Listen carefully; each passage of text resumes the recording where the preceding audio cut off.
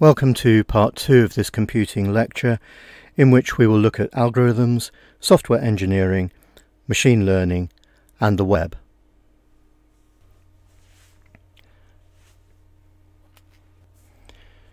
So let's take an example of genome sequencing. DNA sequencing can only deal with relatively short stretches of DNA, somewhere between 800 and 2000 bases maximum, depending on the method that you're using.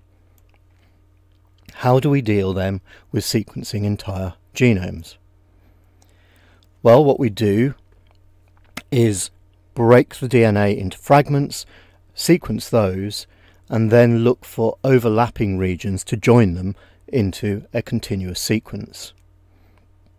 We need to enforce some sort of minimum overlap size, because obviously if we only overlapped one base, given that there are 4 different bases, there's a 1 in 4 chance that we would have a match. So having a minimum overlap size reduces the probability of a match by chance. We also need to have some sort of fuzzy matching to account for errors in the sequencing. So the sequencing methods tend to be more prone to errors at the ends of a sequence, and that of course is the region that we wish to overlap. So we can use some sort of confidence score by combining the size of the overlap with the accuracy of the overlap, the number of matches that we have, in order to have a confidence that this match is correct. There are also problems with sequence repeats because of how much you end up overlapping. So let's take a look at a string of text, and it's been split into overlapping fragments. So what we do is start by looking at the start of one of these fragments to see if it matches the end of anything else, and we get a match here. Of course, there was also a match here with just the S space A, but this is a longer match and therefore more likely to be correct. So we join those, and we continue doing that basically until we have run out of bits to match. And at this stage we can now look at the end of this segment and see if it matches anything else, which it does here, and so we join this into this one passage from Shakespeare's As You Like It. So what about an algorithm for doing that? Well, what is an algorithm, first of all? I like to define it as a complete and precise set of steps that will solve a problem and achieve an identical result whenever given the same set of data to a defined level of accuracy.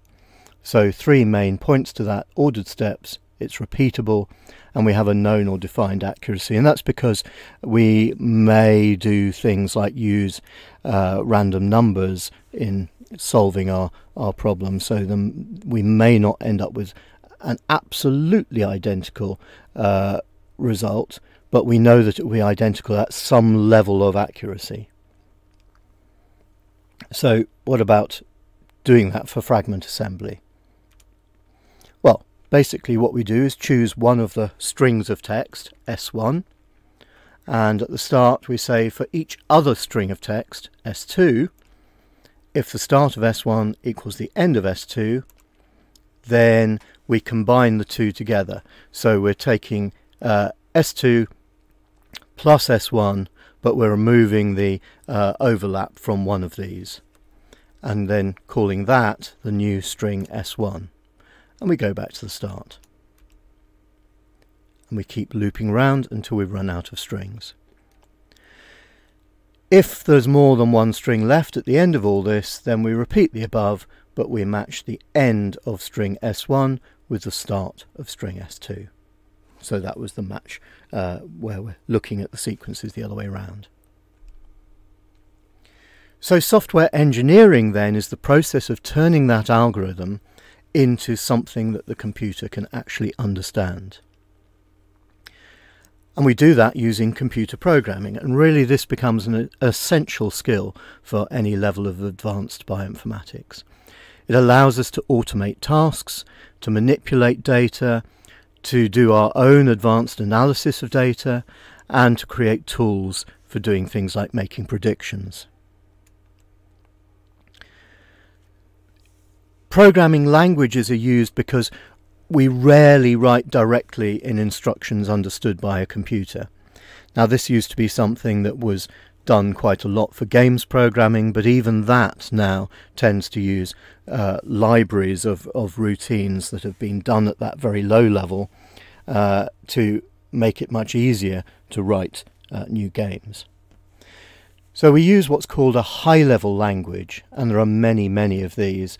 Here's just a little selection with probably the most popular ones in bioinformatics shown in orange: C, Perl and Python, with JavaScript also being very popular, but this is a specialized language generally just used within web pages. Things like C++ and Java are also popular, and languages like Fortran are popular in certain areas that have come more from chemistry and physics, so things like molecular dynamics. And then there are all sorts of other languages, and this is just a very small sample of those.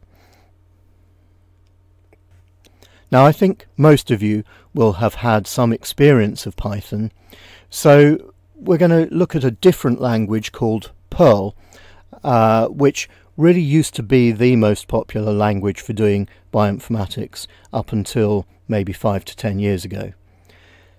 Now, Perl has certain advantages, Python has certain advantages. My particular preference really is for Perl.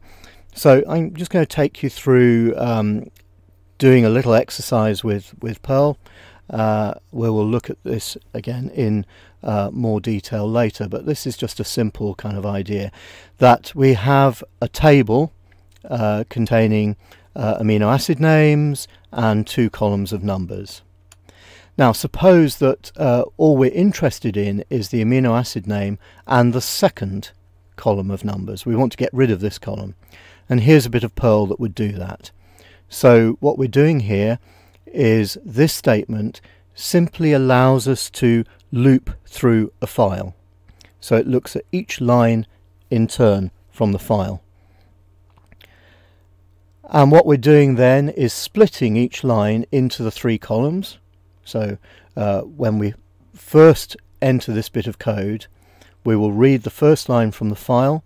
We will split this into 3 columns: alanine 21.4, 18.3, and then we will print the value from column 1 and the value from column 3, and this \n means a new line, move on to the next line.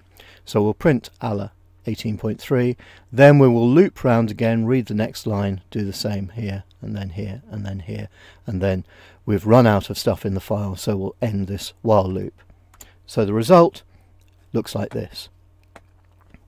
Now, of course, you can do the same in Python and many other languages, but actually I think the Perl implementation is one of the easiest ways of doing it, because we don't have to worry about things like actually opening a file to read, closing it at the end, and so on.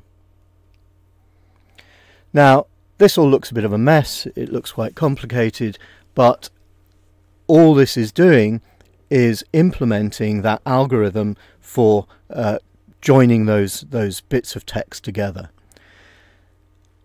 So it's effectively a very simple assembly program for assembling overlapping sequence fragments.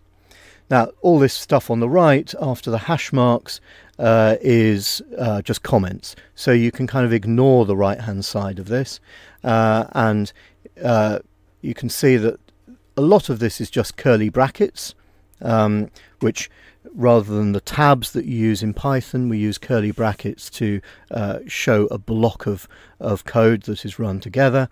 And you can see then that there's what, about 20-25 lines of code to do that. It's a quite difficult problem.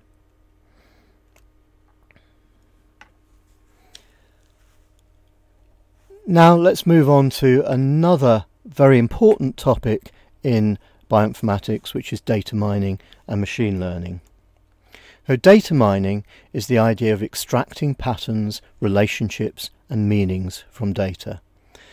This is used very extensively by people like supermarkets. That's why you have a loyalty card to look at your buying patterns. It also enables supermarkets then to look at what things people tend to buy together. So, for example, if one finds that people tend on a Friday night to buy beer and crisps, then they'll put the beer and the crisps at opposite ends of the supermarket to make sure that you have to walk through the supermarket and possibly do some other impulse buys at the same time. So, for example, where might we use this in bioinformatics? Well, extracting sequence patterns or rules characteristic of a protein family in order to create a secondary data bank. Machine learning then is a general class of computer software which learns from examples and is then able to make predictions. And that process of learning from examples will often generate patterns, and those patterns are what can be used in data mining. So what we do in machine learning then is to train a machine learning method with examples of real data. For example, bits of windows of sequence, amino acid sequence, and the output would be whether the middle amino acid in that window was in an alpha helix or a beta strand or in neither. So you would train it with lots of examples like that. The method learns the features of those real examples, and then you can apply the trained system to make predictions. In this case, you'd give it a window of amino acids and it would predict whether the central residue was an alpha in an alpha helix or a beta strand or neither. There are many such methods. Things like neural networks support vector machines, decision trees, naive Bayesian classifiers. The list goes on and on and on.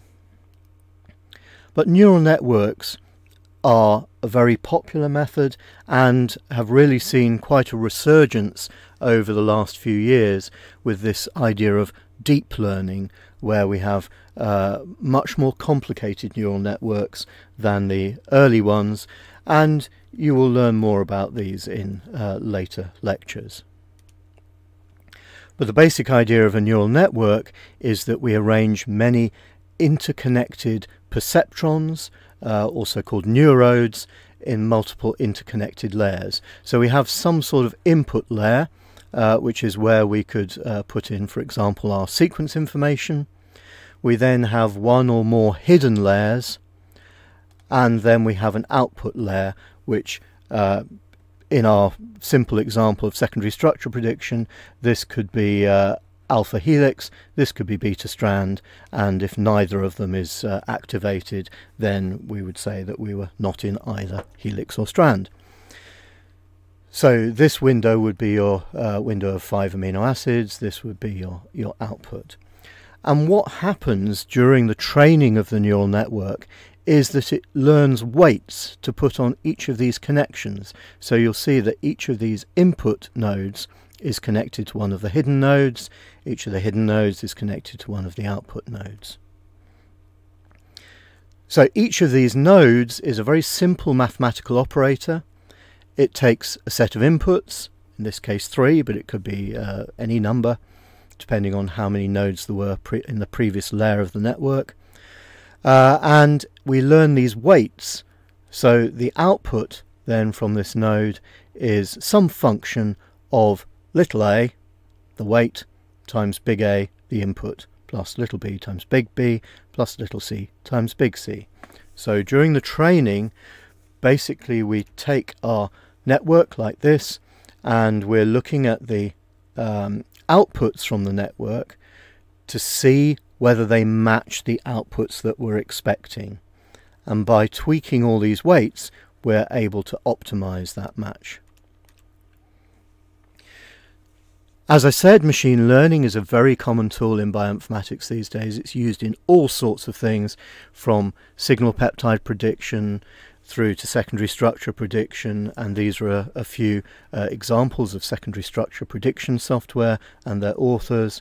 And of course, the big news in the last year is the AlphaFold 2 approach, which has been used for predicting the three-dimensional structure of proteins by using this deep learning, these neural networks that have multiple layers, multiple hidden layers involved in them.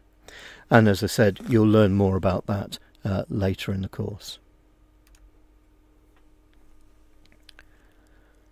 Okay, that's coming back to, so we talked about algorithms and software, coming back to the computers and networking. How does this work, and what do we do? Well,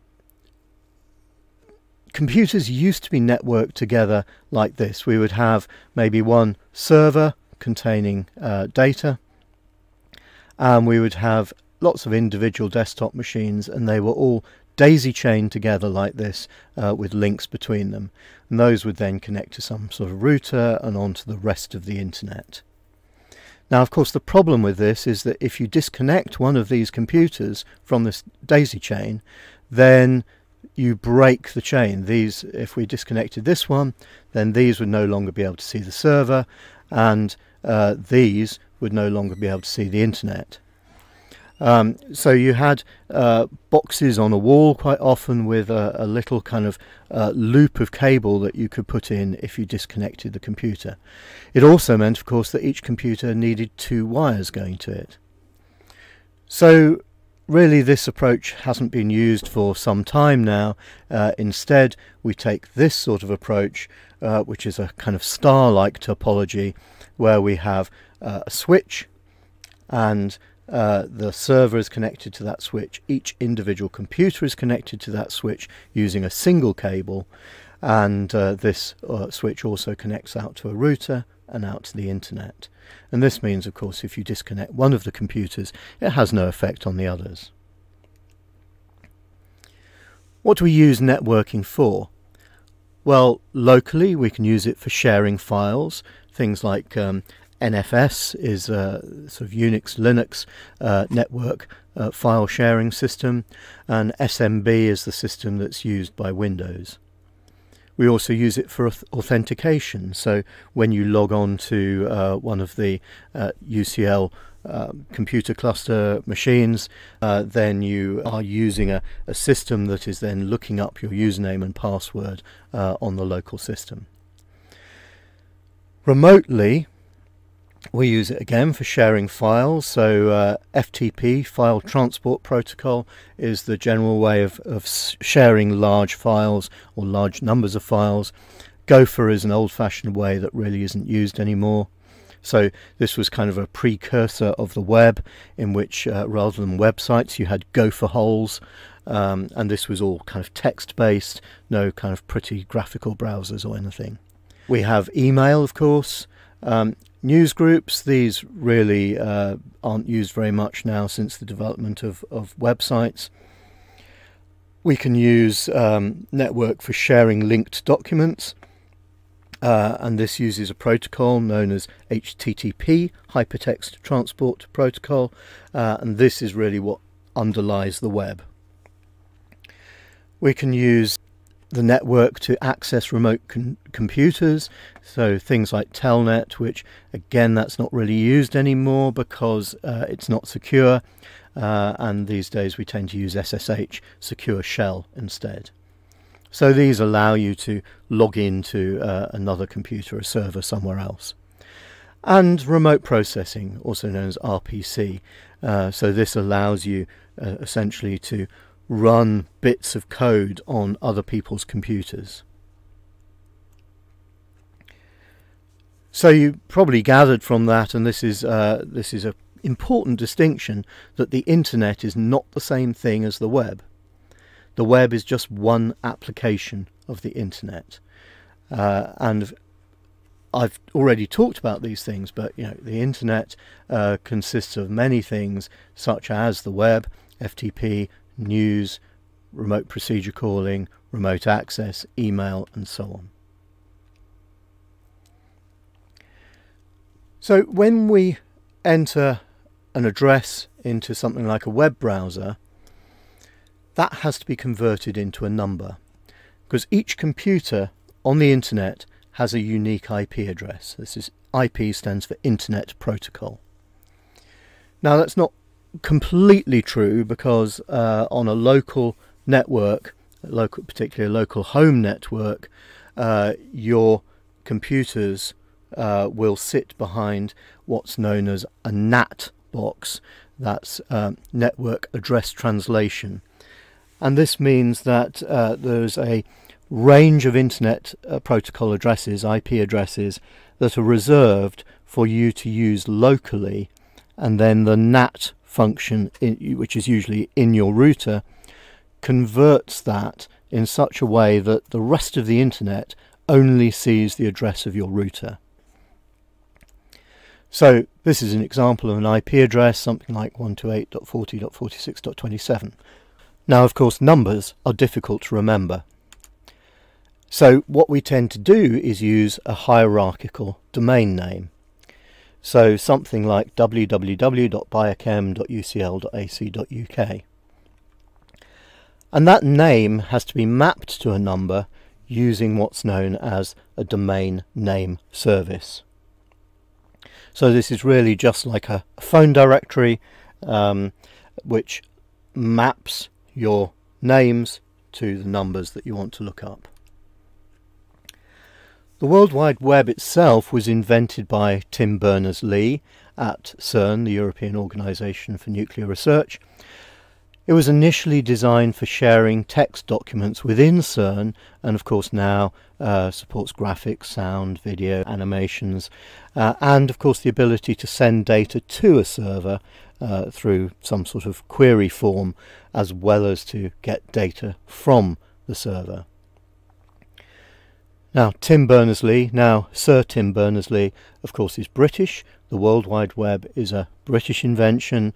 The Internet, however, was derived from something called DARPA, or DARPANet, which was developed in the US. So remembering what I said about names and addresses, IP addresses, when we go to a particular site on the web, what has to happen is this. You enter a URL onto your computer in your web browser. That URL, which will contain a name of a particular server, like google.com, that name has to be sent to what's called a DNS server, and the DNS server returns the IP address. Once you have the IP address, you can then connect to the web server. You send a request for a particular page to that web server. The web server sends the page back to the client, and the client is able to display it. The connection to the web server can then be closed. But then what happens is that the client scans the document for things like embedded images or that sort of thing. And it repeats that connection and request process for each embedded item in turn. And eventually you get your full document displayed. Now, of course, all those connections and everything happens very fast, at least assuming you're not still on a telephone dial-up type connection. And so you don't really see all those steps happening.